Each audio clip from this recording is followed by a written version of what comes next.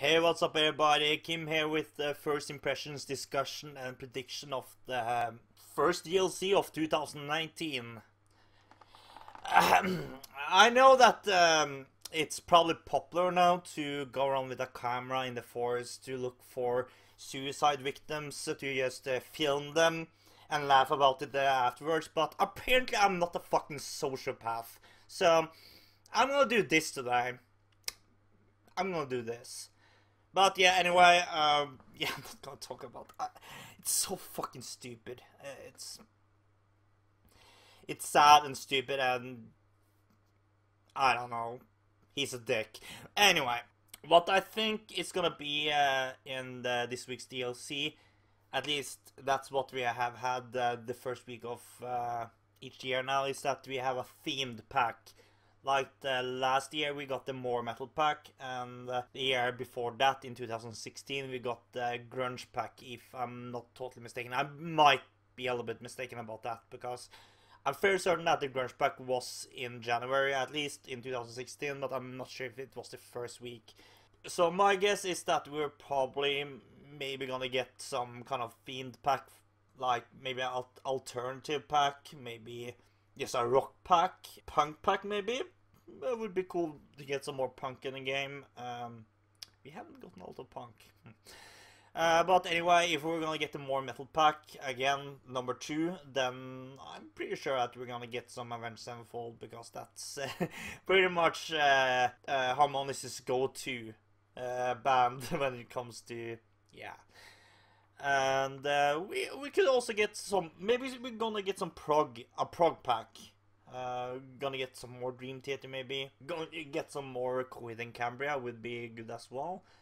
But yeah, that's what I think. I'm not gonna tell you which artists we're gonna get and stuff like that, because the only thing that I can think is that we might get a themed pack. And yeah, it's 4 o'clock now, so let's check it if Spice. Spicy. This is Depeche Mode, Enjoy the Silence, which I have never heard. I know about Depeche Mode, or Depeche Mode, or whatever they're called.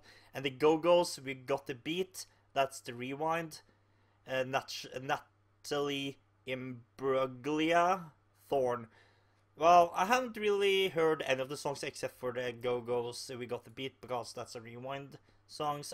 I don't know if it's a Rewind song from Rock Band 2, or I don't remember if it's Rock Band 3 or whatever. But let's take a look at the preview. Again, sorry about the loud. And of course we're gonna start with the song that we already know about. The bass shot looks pretty cool. And the drum shot looks okay. It's I would call it solid thus far. There we got the long break. Oh, it's this song. Oh, this is super 90s, isn't it? And that seems really fast on drums. And we got some hammer-ons and signal changes on the guitar charts, and there's some strong with hammer changes on the bass. This is Depeche Mode, yeah, for sure. The guitar chart looks very boring. Drummer chart looks actually a little bit interesting with the rolls and stops and stuff like that.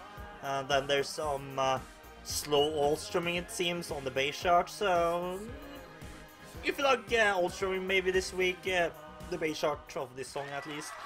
But yeah, Mike is gonna do the reviews whenever he can, so that's this week's DLC. I was pretty wrong.